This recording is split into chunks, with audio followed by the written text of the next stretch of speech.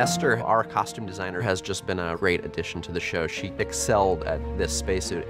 I pretty much looked at every spacesuit there ever was, both in reality and on screen. We were creating a suit that was feasible, that looked realistic.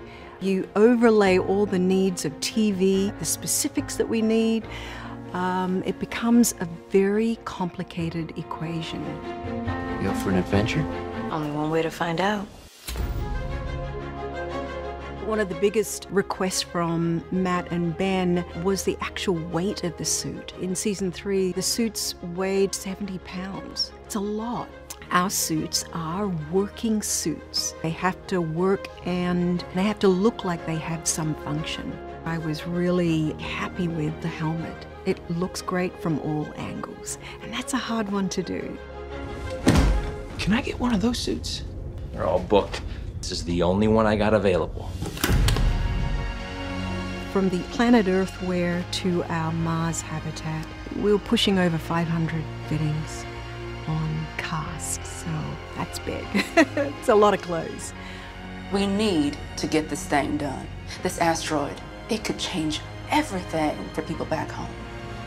The challenge for me was to sort of set up the dynamics that were within the written script. We're seeing certainly a lot more color in our professional crew. And then when we look at the Helios crew, there's much more utilitarian look about them. And I think it served the script very well.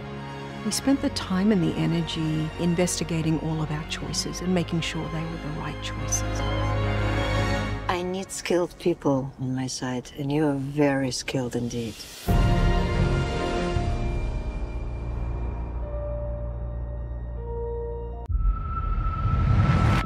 The Russians put the first man on the moon. That's steps away from nuclear war. There's no going back. A three-way race to Mars. We're not gonna come in second place again. Today, we take the next step towards a self-sustaining Mars colony. They're looking for guys just like us. This job on Mars, I could be doing something that I never even dreamed of. For the next 2 years of your life, Mars is your new home. What's happened?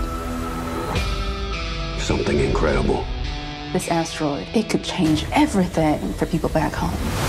There's more iridium in the asteroid than has been mined in the entire history of Earth. We can capture the most valuable known object in our solar system. North Koreans, CIA, KGB, they're all wanting a piece of this pie.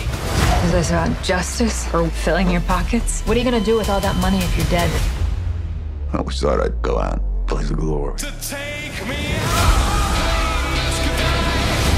I'm gonna get that rock or die trying. We are powerless up here. 1,000,000 miles from my family. This isn't what it was supposed to be. People are gonna keep getting hurt while your bank accounts grow bigger and bigger.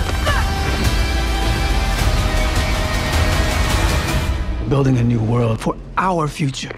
You ready to make history? Always, my friend.